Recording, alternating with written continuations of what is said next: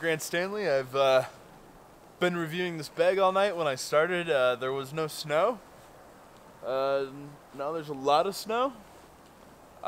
This is the Rab Alphine Bivi.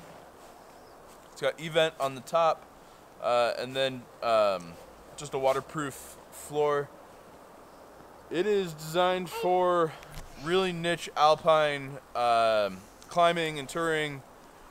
I don't think it's for everyone. It's pretty narrow.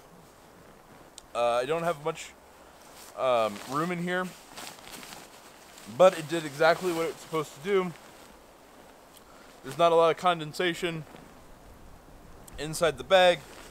The venting system's really interesting. It's got a zipper and Velcro.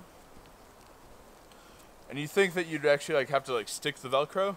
Really all you have to do is zip it all the way up and then unzip it, and the Velcro sticks and creates just the perfect venting, because you don't want to sleep with this all the way zipped up because people have asphyxiated before.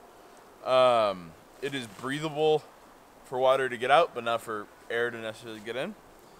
Yeah, I'd highly recommend this piece. I wish they made it a little wider, and I wish they made it with a Cuban fiber floor, because I did have to put my sleeping pad on the outside in order to get enough room. I'm 240 pounds, so it's a little snug in here. But yeah, that's the Rab Alphine Bivi.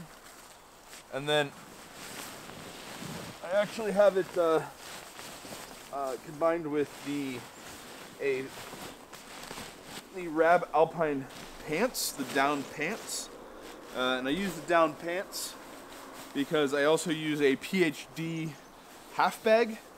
And what I find with the half bag is it does create a little bit of a draft, and the down pants minimize the impact of the draft.